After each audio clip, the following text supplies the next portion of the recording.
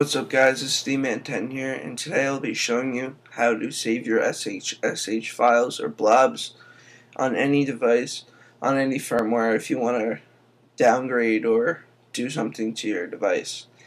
A lot of people have been requesting this video, commenting, messaging me, saying it's not working for me, how do I save this? So I'm just going to show you how to do it. You're going to want to download, downgrade. Tiny Umbrella. This program right here is for Windows and Mac. Just let it load up here. Now make sure when you do open this program that iTunes is closed. Just hit OK to both of these so they don't have anything to do with you. Make sure you have the latest version 5.0.09, and if you're watching this video at a later date, it might be a different or higher version. You're going to want to click over here to your device, and you see that I have two softwares saved on my iPhone. Down here you can see your device model. It'll show you your serial number, a bunch of stuff. Here's a log where you can, when you start the TSS server to downgrade, it shows you what it's doing. That's pretty cool.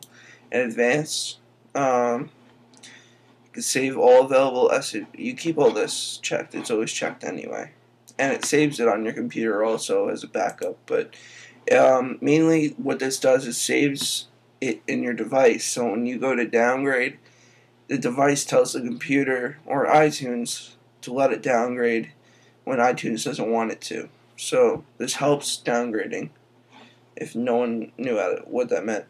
So in the corner here, like I said in a couple comments, you can hit save SHSH.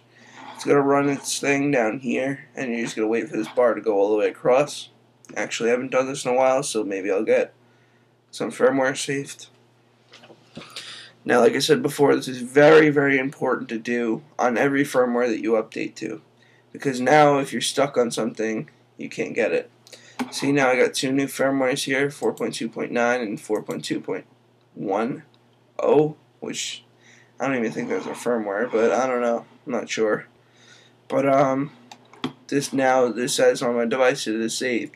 So now if these firmwares come out, or a new firmware comes out and I update it to it on accident, I don't know how people do that, but if it pops up in iTunes and asks you to update, don't update unless you hear from me that you can jailbreak or downgrade on it, okay? So don't update unless you hear from me. I'll upload a video for you guys. So this is all the stuff. So if you accidentally update, you can downgrade to any of these listed below. Okay? So that's how you save it. Same thing on Windows. It's the same exact process. You can see all the people I've done. My friends, I've saved all their SHSH files. And that's how you do it, alright? So hopefully that helped clear up some confusion. I'll talk to you guys in the next video. Peace.